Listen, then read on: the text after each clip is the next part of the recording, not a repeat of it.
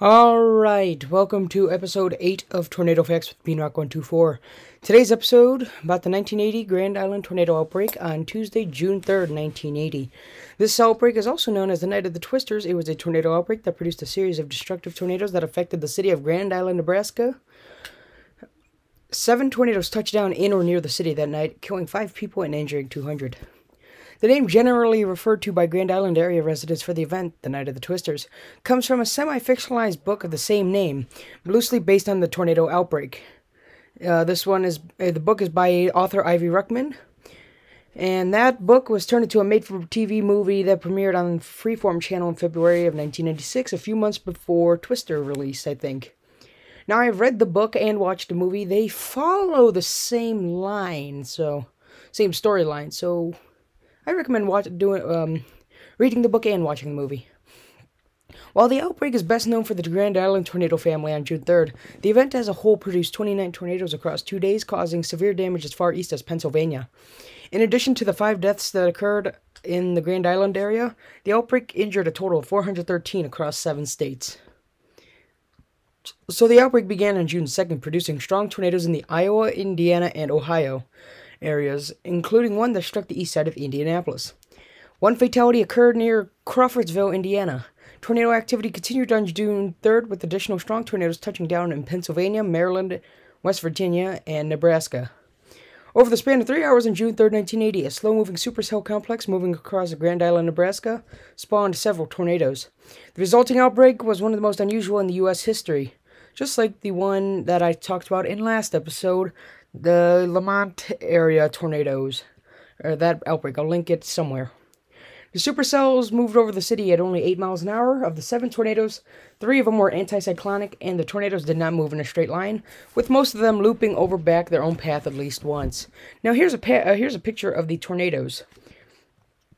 So tornado number 1 is off screen, but it's a really erratic path. So it goes, I believe, this way. So it's cyclonic. The way my mouse is going is the way that the tornado was going. So then tornado number 2 was the first anticyclonic one. Goes this way. Tornado number 3 goes this way. Tornado number 4, anticyclonic, I believe, goes this way. Tornado number 5, which is cyclonic, goes this way. And then finally, tornado number 6 goes this way. Yeah, crazy. And then, oh yeah, tornado number 7. You go here, woo. It's like a 4-year-old drawing a map. So, there's that. Here's the list of tornadoes. No unrated tornadoes. 2F0, 11F1, 9F2, 4F3, and 3F4. No F5 tornadoes. Here's the first F4 tornado that touched down on June 2nd. It was a 140-yard wide tornado. It was on the ground for 31.2 miles. And it completely destroyed a farmhouse near Davis City, Iowa, and unroofed a fertilizer plant. And here's June 3rd. An F4 touched down in Harrison Township, Pennsylvania. It was somehow 10 yards wide. It was on the ground for 11.8 miles. Now let's talk about the Grand Island tornadoes. There were 7. 2 F3s, 1 F2, 3 F1s, and 1 F4. This is the first one. Touched down 11 miles northwest of Grand Island. First of 7 tornadoes to hit the city in just over 2 hours. Farms outside the town were torn apart, and a woman was killed while trying to drive to a relative's house. 25 others were injured and caused an estimated $2.5 million in damage. Although the straight line and official path of the tornado was only about 7 miles, the actual length was over double that at 14.5 miles because the track was highly unusual in it that it looped and crossed itself numerous times while spending 49 minutes on the ground. Yeah, 49 minutes on the ground, 6.4 mile track, 700 yards wide. Next one, first anticyclonic tornado. It was a F1. F1, 150 yards, was on the ground for 12 minutes, 0.8 miles. This is the first anticyclonic tornado that touched down in the northern edges of Grand Island, just east of the first tornado. Of course, second of 7 to hit the city. Caused an estimated $25,000 in damages and 5 injuries. F3, 500 yards wide, was on the ground for 25 minutes, 2.3 miles. This one also caused one death and touched down north of Grand Island, moved into the city near Airport Road, between U.S. Highway 281 and Webb Road. This is the third of 7 tornadoes to hit the city in just over 2 hours.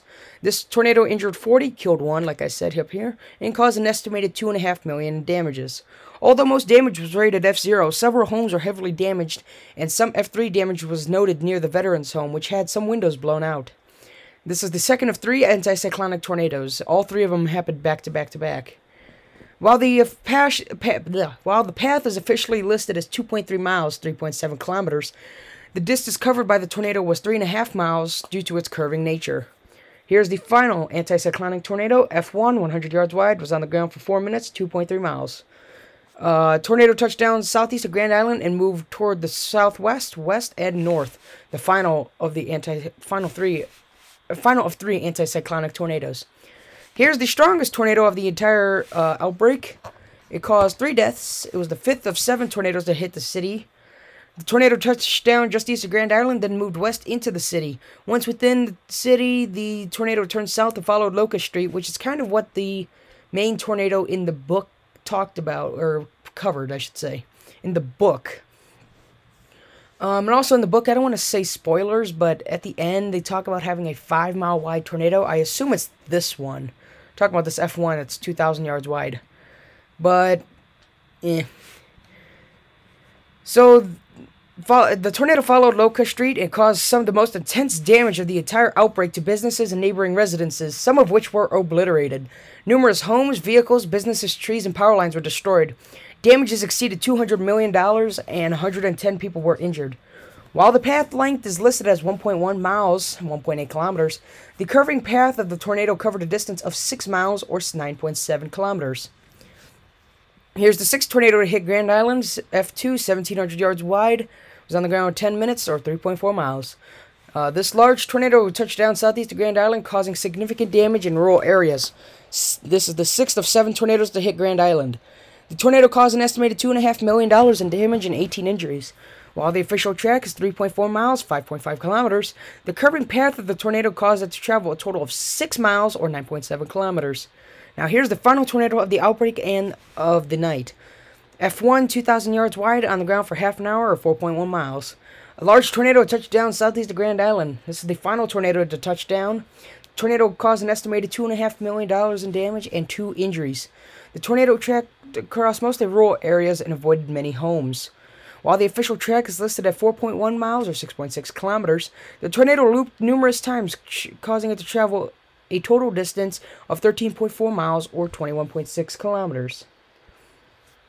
So after the tornadoes in Grand Island occurred, they obviously all killed 5 in total and caused an estimated damage cost of $285 million, or $600 million in 2003 dollars. In Nebraska, tornado warnings allowed people to get into safety in time, which prevented a higher death toll. The South Locust Street area in Grand Island was the hardest hit, struck by the 5th tornado of the night, an F4. And much of the rubble and debris left by the tornadoes was placed in a landfill that now forms Tornado Hill, a popular biking and sledding spot in Grand Island today. Now here's fictionalized accounts of the event. Of course, you got the book that was made in 1984, and then this one, it premiered on Valentine's Day in 1996, just a few months before Twister came out, if I am correct. I will link these 2 in the description so you can read summaries about the book and the movie, respectively. But I'd like to finish off with damage from this tornado and a picture of what the tornadoes looked like during the outbreak. Let's get it here. In the picture, there are 2 independent tornadoes on the ground marked by large debris clouds at the ground level and are located a few hundred yards away from each other. The smaller tornado on the left is the first F1 to hit Grand Island, which is this one. And then the quarter-mile wide tornado on the right is the second F3 to hit. Power flashes from electrical lines being destroyed by the ferocious winds illuminated the nighttime tornadoes. Creepy. Anticyclonic. That is kind of creepy. So that is it for episode 8 of Tornado Facts with Beanrock124. Episode 9 is about a tornado outbreak I can't remember the name of, but you'll see it next week. Goodbye.